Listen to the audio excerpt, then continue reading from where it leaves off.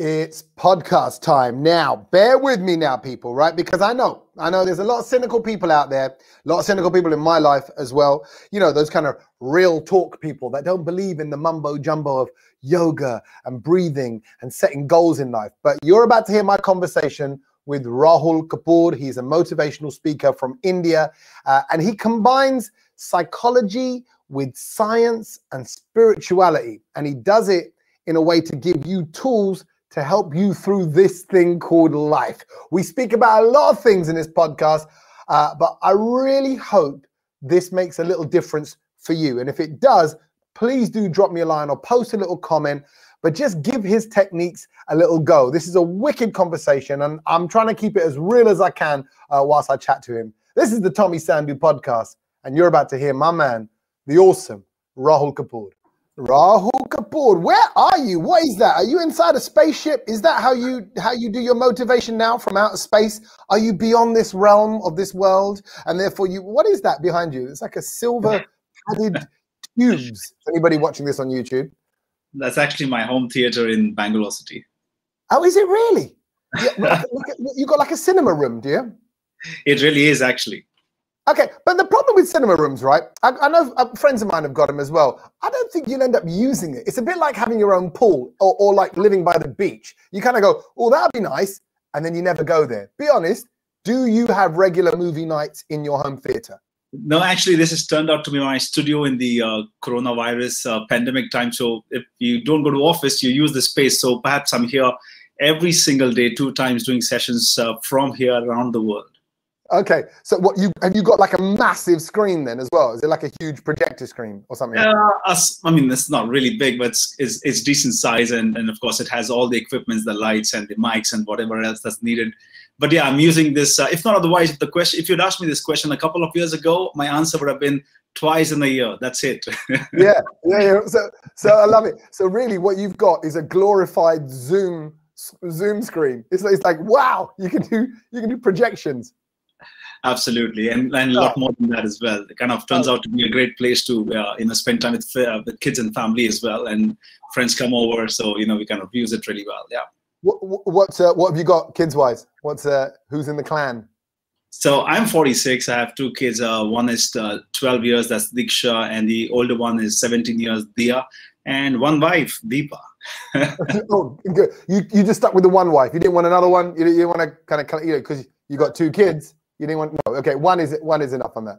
1 is just quite a bit. What are you like as a dad and a husband? Because I can imagine, there you are, Mr. Analysis, Mr. Let's put plans in place and let's have a structure and let's set goals. And like, oh, Dad, give it a rest. Come on, give us a break. Can't we just be idiots for a bit? None of that works at home.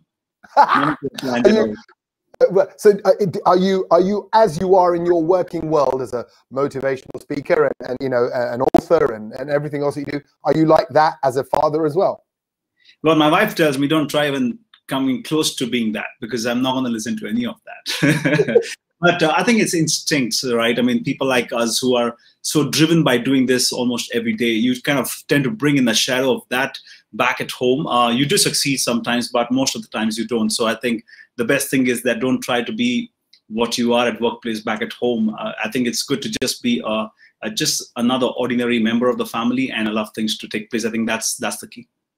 Now, relationships are unreasonable, right? You have to give your partner the space to be unreasonable. I don't want to go to that party. Why? My friends are expecting us or something. There's a scenario. But I just imagine, because you've got this amazing, clear vision of how this thing called life works. I don't know, how much slack do you cut your wife and kids to kind of go, oh, it's okay. You know what? I get it. You just want to be you want to be unreasonable. There's no real logic to what you're saying, or you can see why they're saying what they're saying, and it's not for the reasons that they think they're saying it. Do you just let it go? Do you have to let it go? No, Tommy, it's a good question. I think it's relevant for many, many people.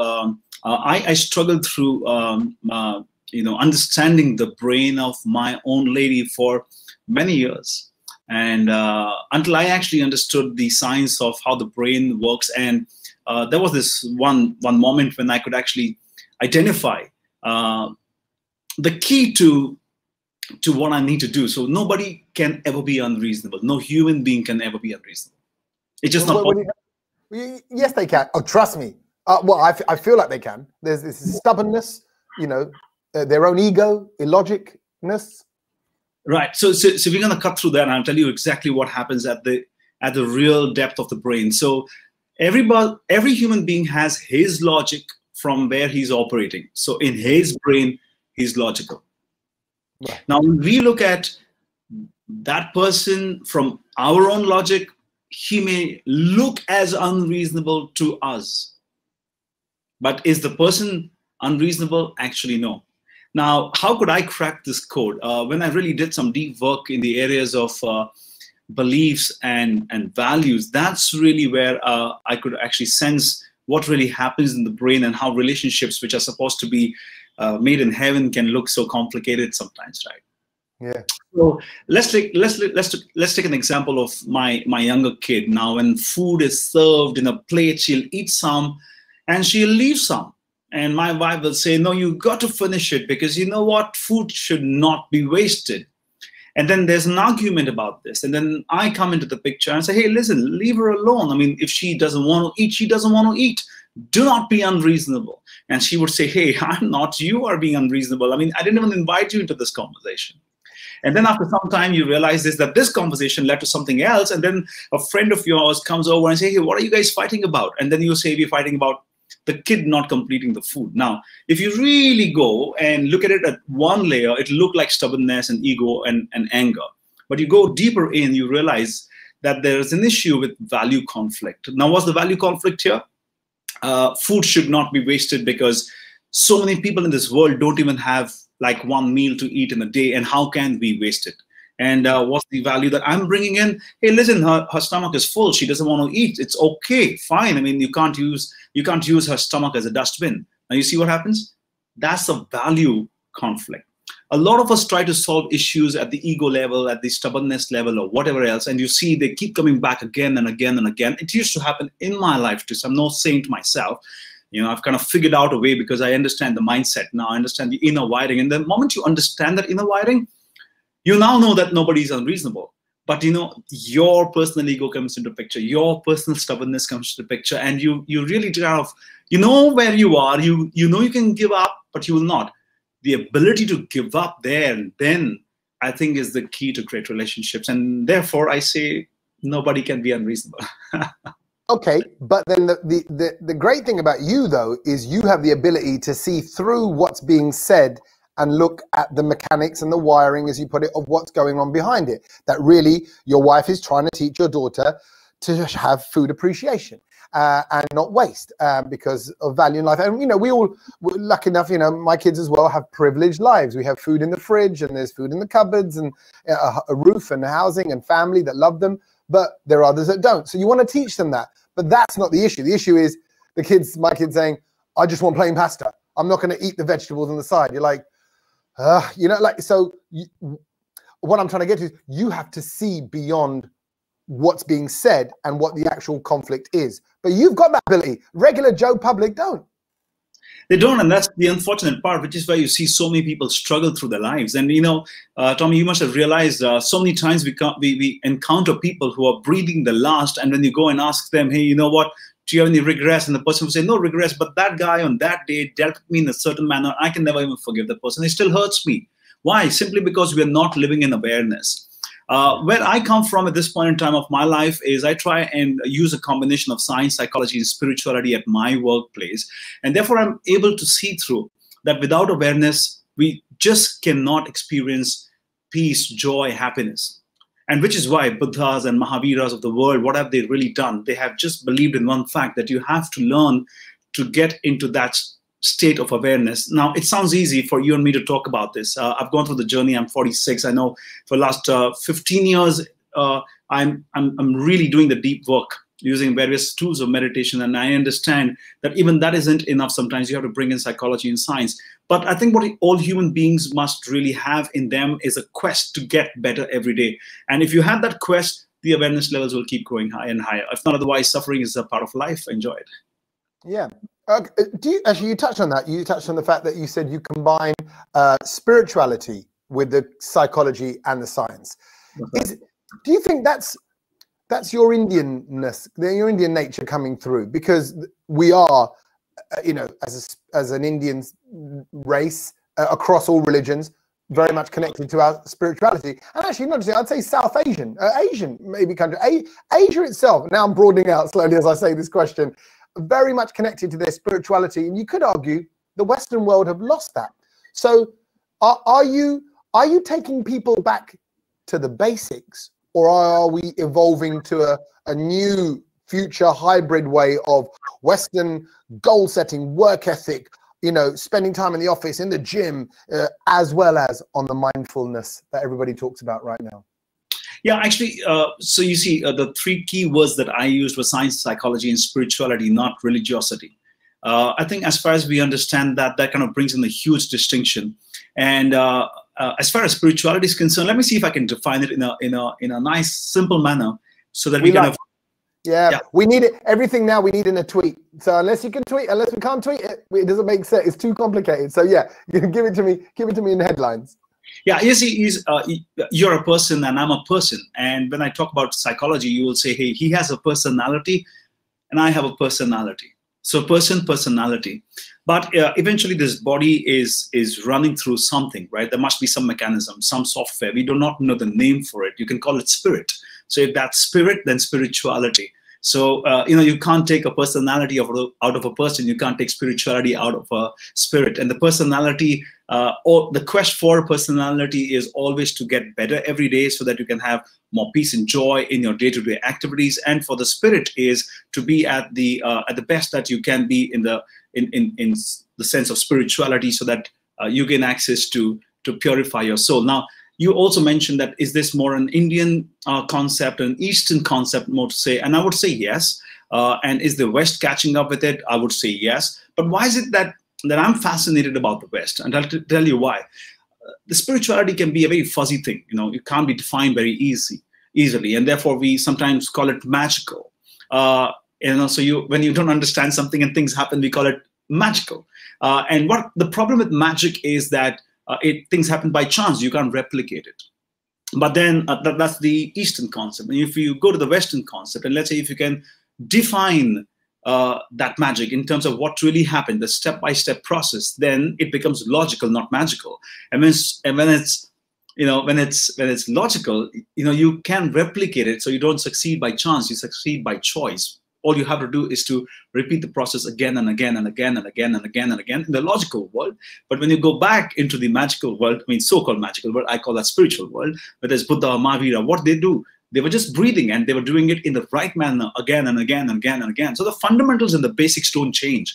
It's just the connotation and the way we present it change. So if your perspective is, Rahul, is there going to be a hybrid model? I would believe yes. I would believe that you know, human beings are so curious and so exposed to knowledge now and information now that just a conversation would not help until they understand the why and the how of it, the what of it. And I think we have the information now, so why not? I mean, whether it's quantum mechanics, whether it's quantum healing, there is a certain science that human beings are trying to discover. We have some information, we don't have all, but it's fascinating, right? That you can combine the two and give people a great way of living their lives. But there's so much about now how we should live, which is based on the old ways. Like you say, taking it back to breathing. Everybody says that now. If you feel life going out of control, the first thing you need to do is get your breathing right, and you'll kind of gain some level of control, and then you take steps from there. Breathing. It couldn't get more kind of basic stage one of living. You know, why is it that they almost felt like they got it more right hundreds, thousands of years ago with the people that you're talking about, and Buddha and everybody else, and almost like, how were they so smart back then? Because we've evolved for all these, you know, all these generations. We now know more. We should know more about life now than ever before. How did they know that then? Not everybody did. Then some people who actually walked on the path of enlightenment did, and of course, when you get there, you get into different levels of knowledge, right? I mean, back in the Eastern world, we have very clearly defined levels of knowledge in our scriptures. We call it Shruta Gyan, we call it Mati Gyan, we call it Manaparava Gyan, Avadi Gyan, and Keval Gyan. Now, a little difficult in this context of our conversation for me to talk about this. And like I said earlier, had I not done my studies in this of the scriptures, perhaps I would be in the same kind of a confusion of how did they do it. Yeah. But once you understand this, that you can actually go, like what we call, our knowledge today, yours and ours knowledge that we are experiencing is degree based.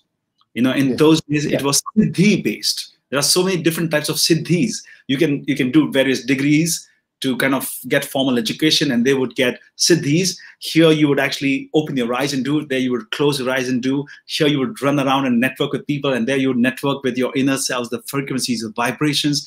So I think as a person understands that the world exists, and Buddha did not know the world exists. Let's accept that, right? He was in quest. He was running around. He was meeting various gurus and trying to. He started off with religiosity. He started off with rituals. He started with the basics that we could touch, feel, see. But then he realized that's not where the world is, and the world is in your inner universe. You need to connect, and the only way to connect is breathing. Now, interestingly, you asked me how would anybody know? I don't think there was perhaps a structured approach to it. But I think when you are going through sufferings, you would notice that something is happening in your breath. You would notice through that breath something happens in the inner chemicals, and when those chemicals get they kind of impact our hormones, and then we obviously have diseases. But I think when you're quiet and when you're in a state of stillness, you realize that is the breath that is actually which you can hear, and when you hear the breath and it's so unstable. The most logical thing that anybody does is to stabilize that breath. And from there, you go into the inner world. So I think it's, again, a state of awareness more than anything else. And actually, I was talking to somebody yesterday in my program. I was doing a program in LA for a group of hotels. And, I was talking to all these leaders of a very successful hotel, and they're living a very busy life. And I was teaching them about HRV, the heart rate resonance breathing, right, which is the modern world terminology. And it's so you breathe in 4 seconds, you breathe out 6 seconds. And when I was talking to them, I was telling them that irrespective of what challenges you're facing in your life, what difficulties you're facing in life, you can use all your techniques of negotiation and assertiveness and everything else that you have, all your leadership skills. It will still not work. What will work is your being centered. And your being centered can only be done through your breath. And you notice what I said, 4 seconds you breathe in, 6 seconds you breathe out. So 4 in, 6 out. Yeah, but then I'm in deficit. Then I'm out of air. I'm in the overdraft. I'm minus air. Yeah, but that's where the spiritual message of the life comes. You take less, you give more. You take less, you give more. You take less, you give more. And the moment you learn to get into taking less and giving more, you feel centered. So the breath itself becomes what I call in Indian context Brahmastra. For those who do not know Brahmastra, in the Eastern culture, we use the Trinity of gods, right? The Vishnu, the Shiva, and the Maheshwara. And the Vishnu, Shiva, and Brahma. So Brahma is right on top, and Brahma gives you a weapon when he's pleased with you, and his weapon can never fail. Just like that, breathing can never fail you. It has to work for you 100 out of 100 times, provided you do the 4 in, 6 out, or 3 in, 5 out. You take in less, you give out more. That's what the universal principle of life is. Yeah. You touched on something there, and I'm just going to, because again, I want people to listen to this podcast and take something away, take many things away, hopefully. But I seem to be coming across more and more people, and I went through a little bit of it myself, but not so much recently, where you feel like the whole thing's wobbling. Life, you're not got a grip on things. I know people close to me who say they're always on the verge of tears. They can just feel like any second, like you feel brittle, you feel paper thin, you feel like someone could just poke you and they'll punch straight through you. Or like I said, they're on the verge of tears all the time. If you're in that kind of delicate state, not quite feeling like you're like in the lane of life, I don't know how to describe, like you're kind of, when you're driving and sometimes you go into the hard shoulder a bit. I don't know if you drive in the UK, but there's a hard, and it goes, your car says do that because it's trying to tell you to get back in lane. It's like you're there and you just don't feel like you've got hold of it.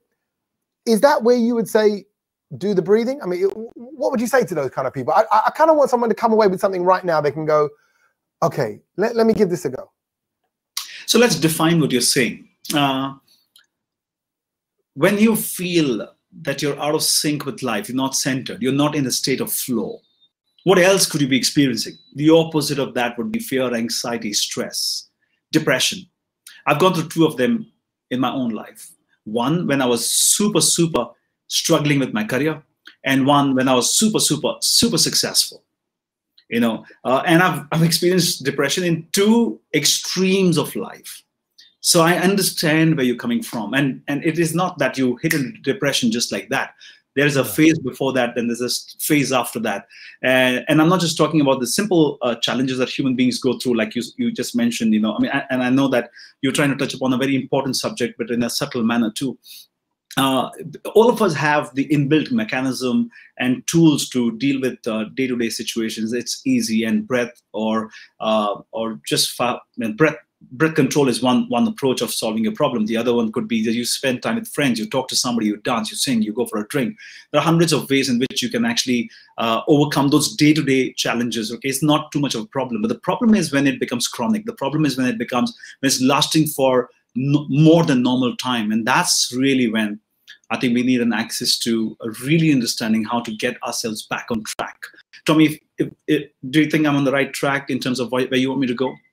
No, 100%. That's exactly, because that's what I'm thinking. Bless you. There is no right track. It's whatever wherever this kind of conversation goes. But exactly that. And I think, again, I'm thinking back to this one person, randomly, who I don't know very well, but I just saw something on social media where she put the camera up in front of her face and she cried into the camera and she just said, "This is how I feel all the time."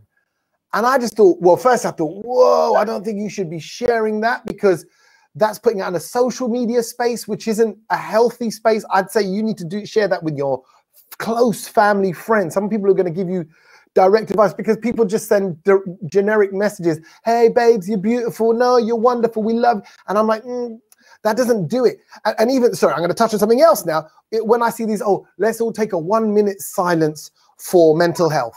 And I'm like, I don't think that works. I think, because when you are not in a positive mental state, if you want to call it that, or a content mental state, you're not looking at the people giving you a minute's silence and going, "Oh, are they doing that for me? Great." It's like you're closed off from it all.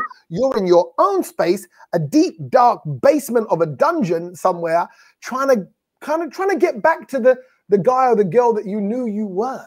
And so that's kind of what I don't know where I'm going with this. I just love this conversation, and I'm glad you picked it up, because I think what we should do is give a few tools to our listeners, and I think if they can get something out of this, it'll be worthwhile our effort doing this podcast today. So let's understand that when you are, firstly, why do we get there? Okay, that's the very fundamental question. If you look at it, when I was doing a little research about depression, suicides, divorce in the East versus the West, 3 decades ago, then 2 decades ago, this decade, and now what's happening, and the East is just matching the West. And the numbers are whether it's depression or whether it's suicide, whether it's divorce, it's all increasing here in the East as well. Fundamentally, what's going wrong? If you go back 3 decades ago and have a look at the way we used to live in joint families. People were around us. We could have access to anybody to kind of talk through our problems and not allow today's issues to go on to tomorrow.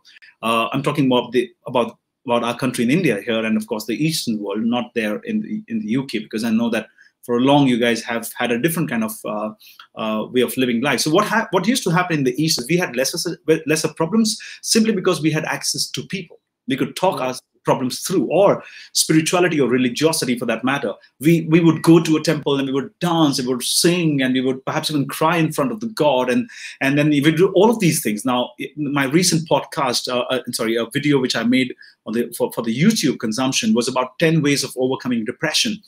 And what I'm trying to say that is basically you can do simple things like talking to someone, dancing, singing, jumping, exercising. But why don't we do the basics? These basics were happening even without we knowing in our temples or in our joint family, conversations and the way we used to live. But that social thread has been broken now, right? So which we are all living independent lives. You gave me the example of someone who would just go on the social media. Perhaps what she's doing is to look for a family. A family, when I say a family, a group of people who can identify with her emotion and then say, hey, listen, I can talk to you. Now, when you don't have that, you're just lost in the world of social media and somehow find someone who can just listen to your problems and challenges and help you out from there. Now, this is just like a quick analysis of how we happen to be where we are. The key here is the tools. So what she's done right now, that example of the friend that you spoke about, or the random person who you got to hear about, was she's trying to express herself. Expressing is important. You know, there are three ways of how we can overcome these problems, right? Either you express, or you suppress, or you release. Now, expression and suppression is from the world of psychology. Release is from the world of spirituality. Now, in this world of psychology, what do we say? You can express by journaling, talking to friends. You can just have a counselor or a coach who can talk to you through these challenges and problems. I think all of them are very valid, and I think human beings must go ahead and take help where required. But what you have to also do is to get an access into your inner self, figure out exactly what's happening in there. Our needs and wants sometimes are so unreasonable. But even that, I think, is fair deal. I mean, you can talk through with a coach or a mentor or a psychotherapist and get your help from there. But I think as you go deeper in, you realize there is one ultimate tool that works, and that tool is breathing. Now, in our days of spirituality, I do Vipassana, like 100 hours of non-stop meditation in 10 days, right? So I have an access into that world of how you can look at your breath and gain an access into your inner world, but not everybody can. But therefore, today, science talks about HRV, the heart rate resonance breathing. You have an app called Paced Breathing. You can just download the app. I repeat, PACED, Paced Breathing. Download the app, and you can just set any kind of breathing patterns that you're comfortable with. I normally like the 4 in, 6 out without any holds in between, because what it does, I know this is a podcast, otherwise I could have shown you through a visual as well. What it does, you will only focus on abdomen-based breathing. So you breathe in and you breathe out, and everything is happening in the abdomen. Now, the abdomen is your second brain, right? I mean, you call stomach as your second brain, but in this context, I'm calling that abdomen chakra as your second brain, let's say. And it starts working from there. You know, that's the place from where courage is generated. Yeah. So courage is generated from the core. The core is where your abdomen is. Your breathing is only focusing on the abdomen, not on the chest, but in the abdomen. Once you get an access into that and you slow it down, that can solve so many different kind of problems, like the 5 elements. Air is one of them, water is the other one. All these elements gets balanced out from there. Your chemicals get balanced out, your hormone gets balanced out. You start breathing properly, so you start thinking properly. You start thinking properly, so you take the right decisions. This is like an absolute what do I say, the super highway to any kind of problems that you're trying to solve. Breathing it is. Okay, what about, now again, I'm just thinking about my world of people, and I'm thinking of different characters. And look, you could probably tell in my tone, I'm sold. I mean, I'd like to think I'm connected to my mental state, my well-being, and I believe in breathing, and I work out, and I try and eat right. I try and spend time with my kids, do all the things that give me joy. I partly think, I'll come to this in a second, we'll come to this later on, I think I'm selfish because I chase happiness selfishly and contentment selfishly, to the extent that I don't want to be in negative spaces. I've stopped drinking because I was like, man, hangovers are like, it just doesn't work. It doesn't bring out the best version of me.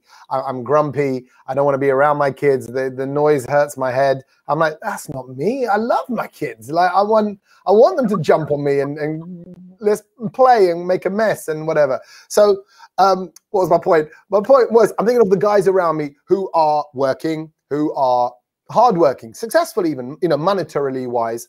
But they'll be like, mate, all this stuff that Rahul's talking about, it's all a load of mumbo jumbo. It's all like, oh yeah, breathing. Like, who's got time to breathe now? I ain't got no time for that. Like, go. They're gonna say it's airy fairy. It's rubbish. Right. So, and I think a lot of people would actually say that and pass over those comments, and those who would be spiritually driven would say it doesn't really matter because all of the work that I'm talking about is driven from inside out. As far as I'm peaceful, I don't really care for what others have to say. But an interesting research done, I can't recall the name of the person, but the research is called Oxygen Advantage. And this person does some incredible work about what your right breathing patterns can do to you. So he works with some of the world's best athletes and help them to win gold medals at the Olympics. And all he understands is that if you can just breathe right and give your body the right kind of oxygen supply, then you can have that cutting edge against your competitor. Now, we have that science available today. We always speak about breathing in terms of oxygen and carbon dioxide, but nobody understands the role of nitric oxide and what it can do to the brain when you breathe through your nose and you breathe pretty well. Now, all the science was not available. So if there's anybody who says that, hey, listen, this all sounds like mumbo jumbo, then I would like to say that what the Western world has done is a great gift to all of us. Now we have science to back all of this up. In fact, a lot of people who struggle in their meditations now can actually work with science and make meditation possible as well. So it doesn't really, I think it's the magic and logic both coming together. So I wonder why anybody would still have such doubts. And if they do, I think we have the science to back it up. But you see, that's what I kind of wanted to get across. You're solid on this. When I've heard you and I've seen your videos, you're 100% rock solid, or in a nuts and bolts kind of way. Breathe, people. Just whatever you're going through, if you're going through that, or if it's all a bit much or whatever, maybe it's just a moment of stress and anxiety, and it's not, something that's taken up a big part of your life. You're saying, just take it back to basics. The breathing, it feels like it's the overlooked magic tool. It really is, Tommy, and I think I feel so sad about the fact that one thing we do as human beings from the time we take birth till the time we die is actually breathing. We breathe more often than we eat and drink and everything else, right? Because those are the fundamental things that we're doing consistently between the first breath and the last breath. So breathing is the only most consistent thing. So it's not about the fact that you and I are breathing. The question here is, are we breathing right? It's not about the fact that you and I are living. The question is, are we living right? It's not about you and I are working. Are we working right? And eventually, who do we admire? Whose autographs do we take? Whom do we want to stand next to while we're taking autographs? Of people who are extraordinary. And what are these extraordinary people doing? They're doing the ordinary so very well that they become extraordinary. So I think bottom line of the whole story is that we have to ask ourselves consistently that, do we want to be victims of bad health and diseases and then become patients of various therapists, or you want to consume medicine all your life and you are consuming something, right? I mean, most chronic diseases means you have to be consistently taking those medicines. My only question to all such people is this, that option A you have is take those medicines. Option B is just breathe and learn the breathing and master it so very well. Today we have all sorts of tools available. We have science backing it up. We have so many breathing techniques available. You come to India, you're going to talk about all yogic breathing, and now you go to the West and you talk about oxygen advantage or heart rate variability, which gives you scientific data and tools to kind of do that. Bottom line is this, that if you want to get better, you want to have a greater life, you want to be happier, you use the word happiness, right? Yeah. You want to be happy, then you cannot experience happiness with the law of diminishing returns. Something which gives you happiness now makes you feel sad. That means to say something is wrong. So you want happiness which is ever growing and never ending. And the easiest way to do that is that you really get an access into what's happening inside of you. So there is a bigger word for us to, a bigger word, a bigger emotion, a bigger state that we can experience. And that is not happiness, but that's peace of mind. I think if we can be in the state of peace all the time, happiness is just a subcomponent thereafter. And again, for that, I think bottom line is that we have to create awareness. We have to tell people that there are hundreds of ways of solving your problems, but something that will come to you naturally. It's free. You can access it. You can control it as many times as you want throughout the day, while watching television, while sitting and talking to a friend, while you're working, while you're just being quiet. One thing that can always stay with you consistently is your breathing, provided you know how to breathe right. Right. Okay. Brilliant. I love this conversation, by the way. Thank you so much. And I'm truly privileged to have you on this podcast. But there's so much more I want to quickly get through because I know time is a factor as well. You say winners are made and not born. Okay. One of the things, one of the many things that you share. And I know you run seminars and classes, like you say, to many different top people. But that whole concept, I'm 44, so not only around your age as well. So I'm working out now. I think you got into it a bit earlier. But winners are made and not born. That tells me, we should maybe set goals, set plans, and you kind of have all those kind of mechanisms or structures, I suppose, in place. But then on the flip side, people say, "Hey, let go, be at one." So I'm sort of always torn between this kind of, do I chase? Am I supposed to chase the work, the gigs, or the happiness, create the holidays or the moments and the time with my children? Or do I go, woosa, it would all just come if I just sit and breathe and relax and be at peace? Do you see what I mean? Active searching and not. No, that's a very profound question, actually, if you really look at it, because winners are made, not born. So because we are on the topic of spirituality, and now you're slowly moving into practicality of living this life. So let me see if I can try and merge these two concepts together. Was Buddha born as Buddha? No, he wasn't. Was he experiencing sufferings? Yes, he was. So what does he do? He works on himself, right? So did he set a goal? Of course he set a goal. But was his goal all-inclusive, or was it selfish? That's the question. Yeah. Now, I've had the privilege of working with India's ex-president, Dr. APJ Abdul Kalam. I've worked with cricketers like Sachin Tendulkar, with Bollywood stars like Shah Rukh Khan, and lots of other people like Narayan Murthy from the business world, Formula One drivers. Every time I see these amazingly successful people, we see there's a pattern building up there. And the pattern is that they are less driven by motivation and more driven by inspiration.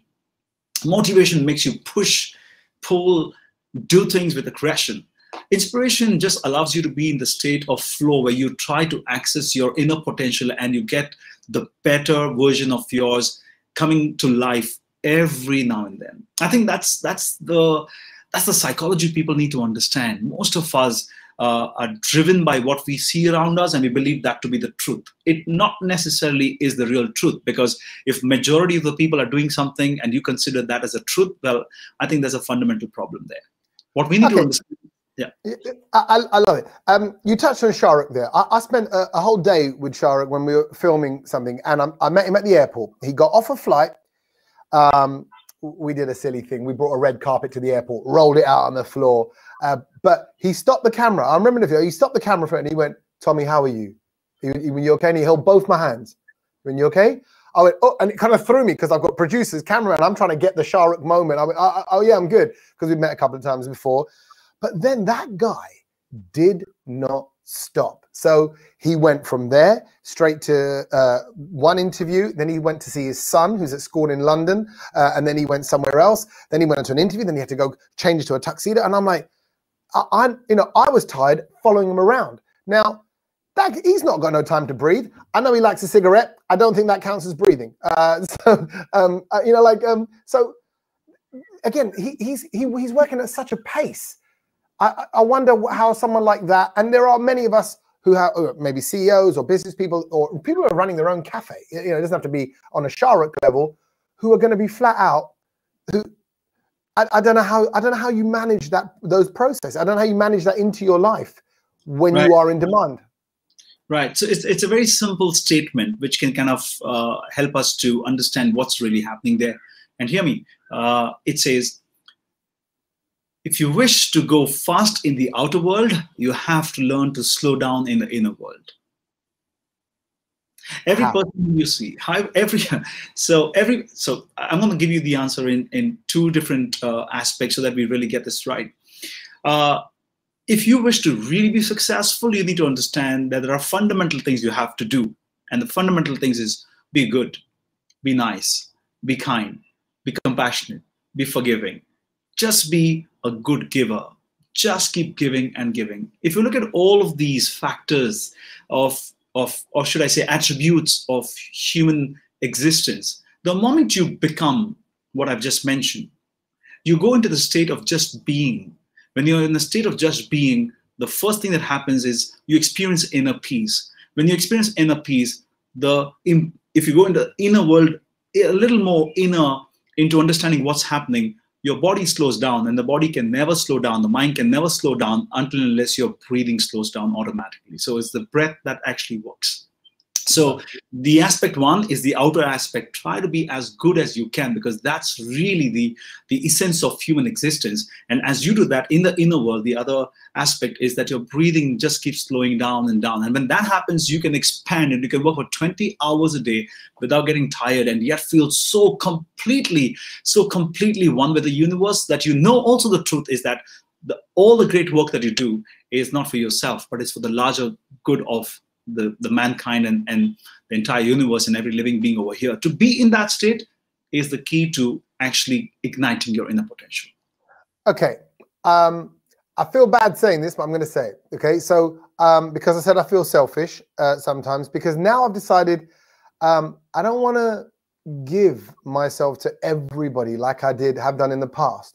Like I really have always, from a very young age, felt it's nice to give. It's nice to be nice. I think it's probably an ego thing. It's a presenter thing. I know I'm on stage. I want to be liked. That's why I do what I do. I do comedy because you want to get the laughs. But I do think comedy and food, because I love cooking, I think it's very intimate, because I want to make you laugh. I want to give you food to put inside you for you to enjoy. I want you to love this meal that I've created for you. So I think I'm always looking for connections. But I've been told by people who love me that you're a mug, Tommy. You spend all this time giving yourself to this person, that, but he's an idiot. He's taking advantage of you. He just wants to be with you because he knows you're going to get him into that place or whatever. But I've always said, I don't care. I'm doing it from me. I'm doing it what my mum would say, kulla dil, kulla, open heart. I'm doing it with, and I don't want anything back. I don't pick up friends or contacts for any gain. If I meet you and we swap numbers, that's cool. Even like with the podcast, I gotta say, my producer will say, hey, get people's numbers. I'm like, I just don't like doing that. I just want it to be. So what I'm trying to get to is, I want to be nice, but I don't want to be a mug. How do I deal with that? Does that make sense? Are you familiar with the term mug? It's a London phrase, being a mug, being a walkover. And I know where you're coming from. And of course, monks and walkovers are two very distinctly different words and has different kind of connotations and emotions. But I'll tell you what I learned from my mentor. And today, I think incidentally, is also the World Mentors Day. So I think it's one of the best ways to pay tribute to my mentor, Vallabh Bhansali, a billionaire. But more than that, he's one of the most spiritual being that I've ever encountered. He does some incredible work at the highest level. And yet, whenever I seek his help, he's available. It intrigues me how he manages to do that when he's rubbing shoulders with the prime minister and the various, business leaders from around the world. And how does he find time for me? I mean, what is it that he does that he has time for me? And then I realize it's not just for me, just for anybody who seeks his support. This is what he says, and I love this. He says, you don't have to be there for all the people all of the time, but you should be there. You must be there for people when they need you most. That could just be 5 minutes, but that makes all the difference. And I think that is the answer to your question, Tommy. As far as we give ourselves to people when they need us most, I think it makes a huge difference to their existence in this world. And remember, that is where the essence of human life really comes alive, that we learn to give selflessly. But yes, of course, you can't really lose sight and then keep giving your time to all the people all of the time that you don't even know what you need to do with yourself. So back to spirituality. Spirituality, we use two important words, swa and par. Swa as in self and par as in others. So typically what the sentence means is put yourself before others. May sound very awkward, right? Like an antithesis of what we've been learning in schools and colleges. Yeah. We all say, do this for others. But remind you that I did not use the word selfish, self-centered. I use the word swa, self. Self means You need to focus on self-development, self-growth, self-awareness. You cannot lose sight of yourself. If the moment you do that and you start helping others, then you become a walkover. But you're always focused on you, the being, and you always invest time in yourself, and you keep growing both internally and otherwise, then you become the monk. So that's the differentiation of the two words. I hope you like that. Okay, I like it. Final thing now. What's it all about, Rahul? What is this? Because, okay, and while I'm sure you've got an answer for it, but I'm going to give you my little take on it, is it's a game. This thing of life, it feels like a game that you have to play in a certain way. And I think I call it a game because I want to have fun. And I'm, like I said, I'm selfish with my pursuit of good times. But I just think there's like a computer game, there's obstacles and challenges, and how am I going to overcome it? And I might try and climb that little wall like I'm a Mario character, but then I slide down and it doesn't quite work, and then I approach it a different way. And I think that's, for me, is work. But ultimately, whatever the challenge is, I want to enjoy the game. But I do know the game's going to end. So then you kind of think, well, what's the point in the game? What's going on, Rahul? I know it's a big one, just to finish on, but I just wondered what your take was on it. Now, before actually I leave you with my thoughts on that, I just want to thank you, and that you've been an absolutely fantastic host. I love the way you've taken me through this conversation. Very, very refreshing. Also, that you're such a good human being yourself, right? You like to live. You don't know that. You can't tell, Rahul. You can't tell. I could be devious and dark and I don't know. I can't think of other. But yeah, we don't know. And that's the other thing. I'm not a very good reader of people. You know, like some people can go, I don't know, get bad vibes about him. I don't get bad vibes about anyone. And I actually don't believe there's any such thing as a bad person. I think, okay, here's my other little line of life. I don't know if I've read this somewhere or I've nicked it or whether I've made it up myself, but I call it like the rocks on the side of the ocean. Where the water crashes against the rocks, they go jagged. Where the water runs over it smoothly, the rocks turn smooth as well. And I think we are all products of the waves that have hit us through our life. So if you faced jagged, fierce waves, if your dad was abusive, if you've seen your mum go through hard times or whatever it is, it's going to send you a certain way in life. And I think ultimately people just want to be loved, and people just want to be liked and want to be appreciated. And I think that's why we're here. It's just for that reason. I don't know.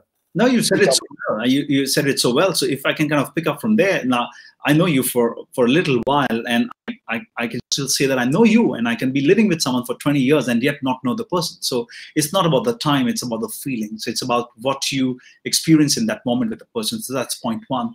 Point two is, again, going back from picking up from where you kind of really gave some essence of life, and which is that it's a game. And you know that that somebody's going to win the game, and you're just playing the game. So you're going to have the moments of highs and the lows. Can you enjoy another? You really use those words. Can we really enjoy? Most human beings can't enjoy. For us, enjoy equals to success, and anything else which is not success means to say I can't enjoy. I suffer. And I think back to the spiritual world itself. I mean, what we're talking about, you're going to have the good times and the bad times. What you need to do is to stay equanimous and just experience, because that's what your role is. So, we come into this game to play. We have given our characters. The emotions have to be experienced by all of us. But I think somebody just forgot to give us the caveat. And the caveat was to say, hey, listen, go enjoy. And if somebody says, what's the definition of that? And well, the answer is that enjoy means stay equanimous in the good times and the bad. And if you can do that, then the game is not just played, but it's won. And it's not just going to be win and lose, it's going to be win and win. I think that's the ultimate quest of life, all of us. If you can look at life as not a game of winning and losing, but a game of winning and winning, I think that should just put us in a state of ease, peace, and flow. And that's a perfect place to wrap things up. I actually got goosebumps as you said that. That's really lovely. Rahul, thank you. Thank you so much for your time. And to everybody listening, I hope you've got something from this. Where can people check out more of your stuff? Where are you? I know where it is, but do you want to just give them the official handles? It's on YouTube. There's lots on YouTube. like you said, people can find us if they really like us. But I'd like to take a squeeze in the moment. I'm currently working on two quests of my life. My quest one is I'm working on the subject of anger. This kind of came by when my younger daughter was 6 years of age. I was in New York, Manhattan at Rockefeller Center. I'd just given one of the best speeches of my life. I came back. I was given the Outstanding Young Persons of India Award, and I fell ill. And it took me many years to overcome that illness. But my daughter once wrote a small note to me saying, Rahul, she said, Papa, I love you, but why do you get so angry? So I'm writing a beautiful book on a quest of a dad to overcome an anger, which is a gift that I want to give back to people. And the second one is a dedication to women of the world. The program that I'm launching for them is called How to Attain Inner Peace. And I wish to reach out to 1 million women through this program and help them live a great life. And the program will be for absolutely no cost whatsoever. So we launched the program in Los Angeles already 3 months ago, and we're going to be going for a worldwide launch. So if people want to know more about my work and these little projects and the quest of my life, then you can reach out to me at www.rahulkapoor.in. That's the website. That's RAHULKAPOOR.in. And if you really wish to write to me, then you can write to me at hello, that is HELLO, hello, at Rahul Kapoor, RAHULKAPOOR.in. So that's the way to reach out to me. And of course, social media, you can just bring me around. That's lovely. And actually, just because you touched on that, I talked about this with my wife. What is the role? I mean, whatever the role is at the moment, the role of women has changed a lot in a short space of time, because what was typically, and particularly for Asian women and South Asian women, Indian women, Pakistani women, you know, and the British version of those cultures and the Canadian versions and the Australian versions who have gone into Western societies, many people will still expect them to be a certain kind of way because that's how their mum was or their grandparents are, or what society dictates. But they're changing. They want things for themselves. Then they're in conflict. My wife is in conflict with how much time she gets with the kids because she feels that's her role, along with pursuing her career and her fitness and her yoga and everything else that she wants to do. So it's great. We don't need to go into it, but it's great that you're talking to women about that now, because I think I know it's obvious to say with Me Too movement, I just think that is all us working out how we are all mixing it and getting on together, because it's changing. It really is. And we're going to save this for maybe another conversation someday. Yeah. This is an amazingly important subject, but I just want to leave you and our audience on a nice note. We talk about gender diversity. India has always advocated gender diversity. You look at all our goddesses, whether it's the goddess of money, the goddess of, that's Lakshmi, goddess of education, that's Saraswati, goddess of food is Annapurneshwari. You know, India has always believed in gender diversity, and well, I want the world to learn from what we can give to the world on that front. But really, I mean, I think I would be an absolutely incomplete human being without the lovely women in my life, my mother, my wife, my kids, my sisters, my friends. And I think the easiest thing that I can do, or the smallest thing I can do, is to give them and all the other women a gift back in return, which is how to live with a state of absolute inner joy and peace. Love it. Look forward to that, Rahul. Good luck with everything that you're doing. Please, can we catch up again in some time? I know I've taken up loads more time than I was intending to, but this has been so great. You don't understand. And hopefully you can hear it and see it in my eyes. I mean it. You know, it's been such a great conversation. I really appreciate your time. So let's catch up real soon. Absolutely. Thank you, Rahul. Thanks very much. I heard, genuinely, this is just as a fact, I heard that if you hit subscribe to this podcast now, if you have subscribed on Apple or on Spotify or on JioSaavn or wherever you are listening right now, if you are subscribing and getting that on a regular, which means you get the little notification when the new episode comes out, fact, this is a fact. Don't tell no one else's. If you hit subscribe, you can eat as many jalebis as you want and you will never put on weight. I know. I don't understand the logic. It makes no sense to me. I mean, how's a podcast relate to the DNA way in which your body breaks down jalebi sugar stuff running through your... I don't understand, but what I do know, it's a little cheat to life. So if you like jalebis, then you should hit subscribe to this podcast. Oh, and follow us on social media too. We're on Instagram, Facebook, and Twitter. Follow us, eat jalebis, be happy.